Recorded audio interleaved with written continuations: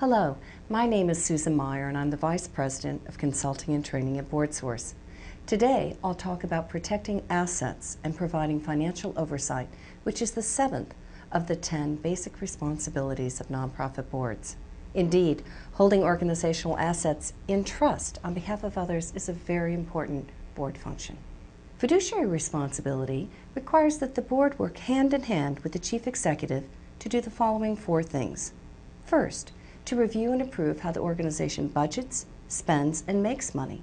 Second, to verify that the organization's financial systems and practices meet accepted standards.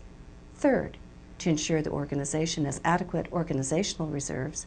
And finally, to safeguard the organization's reputation and ensure it's not subjected to unnecessary risk.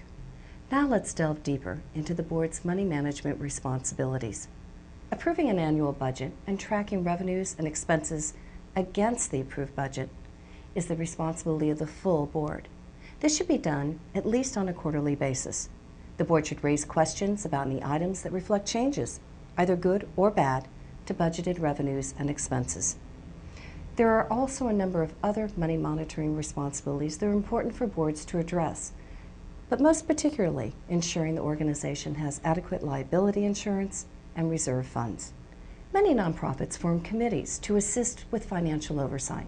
The committee structure depends on the size of both the board and of the organization and might include a finance committee, which takes the lead in monitoring how revenue and expenses track against approved budget, and an audit committee, which oversees the annual review of financial systems and reporting practices. It's essential to note, however, that while these committees help the board fulfill its responsibilities, they do not substitute for the financial oversight that needs to be done by the entire board. Finally, let's talk about the audit. Audits are increasingly important for earning the public's trust and ensuring transparency.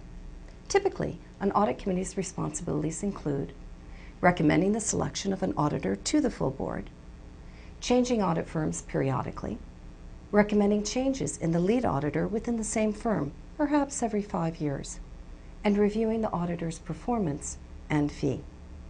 Whether the board appoints an audit committee or handles this issue as a whole board, it's the board's legal duty to ensure comprehensive oversight of the audit process.